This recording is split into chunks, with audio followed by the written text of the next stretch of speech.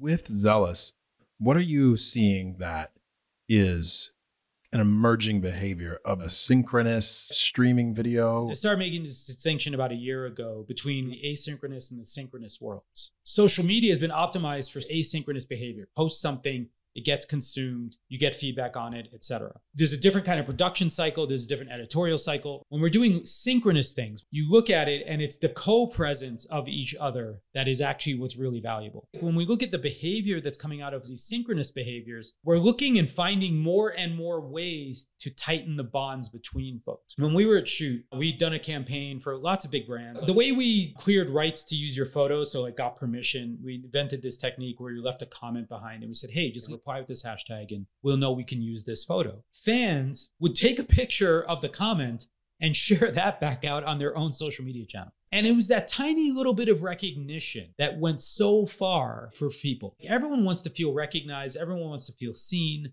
Everyone wants to stand apart a little bit. What Zealous's promise is ultimately is that more people can be seen and that you can provide a better relationship to those individuals. You can build a better relationship and you can deliver a better experience to those fans that's going to be more meaningful. We've heard all the tropes about how millennials want experiences and blah, blah, blah. You go look at Patreon, and if you go look at the top tier offering of benefits for almost every one of the top Patreon tiers, what's it include? A one-on-one session, group session, special events. Why? Because closeness is extremely valuable. Synchronous experiences, forget if I can see you or not, just feel closer than the broadcast. What we're trying to do is to scale synchronous behaviors with Zealous. We're giving you a chance to be on stage with 10 of your fans for a few minutes at a time and then swap in another 10. All of them get a chance to come, say hi, be on screen, take a screenshot, say hello. Ultimately, by showing up, you're getting this heat map of where the relationships are the strongest, and you're building relationships and memories that are going to be way more valuable and important over time.